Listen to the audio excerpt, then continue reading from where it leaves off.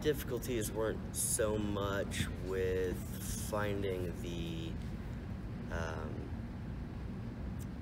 goal of the scene or anything like that, but my Nashville Shakes has a very unique rehearsal process from anything I'm used to, and it's very like loose in terms of patterns for a long time. I'm a very kinetic learner. I have to have it in my body before I can really memorize things. So, like even just in school, I can't retain things that I just read. I have to read things out loud and move. So that would be my challenge. I don't know if that answers the same question, but that's what comes to mind of that's a difficulty I faced. I think mine, like you said, like you, especially if you know the story and you just have an expectation when you come to a show, or you're waiting for it, you know. And it would definitely be the mad scene, because there's different. What's the word? I don't even know what word I'm looking for. It's really simple, but there's different feelings of the word mad. I don't know what word I was looking for there. Synonyms. So there's different ways of expressing being mad, or what people see as connotations. Mad. And for me,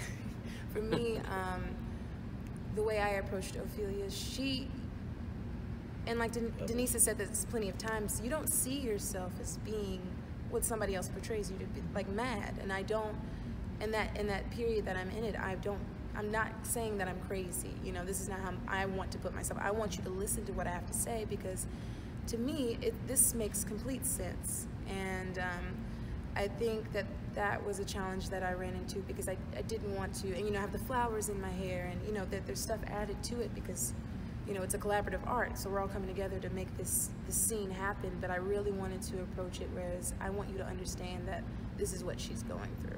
So I don't want you just to see this crazy person going, you know what I mean? So I think that was a big challenge for me. This time was one of the few times I've done a couple of these roles before, so lines didn't come that were not that difficult to get down this time. For me, it was a lot of what was going to happen with the physical set, what that was going to be involved with, the filming or not filming, what that was going to be. I mean, originally during rehearsals, the ghost was anywhere and everywhere. I played behind the other players' backs. I played right in their face. I played behind the wall here, beating the wall and making noises.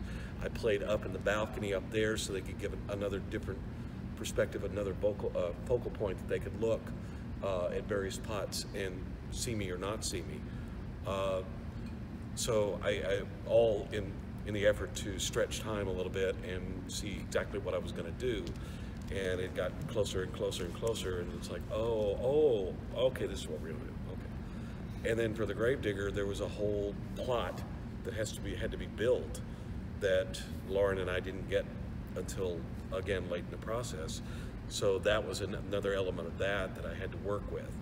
So mine was basically dealing with physical things that I couldn't, you know, necessarily were not in my hands to control.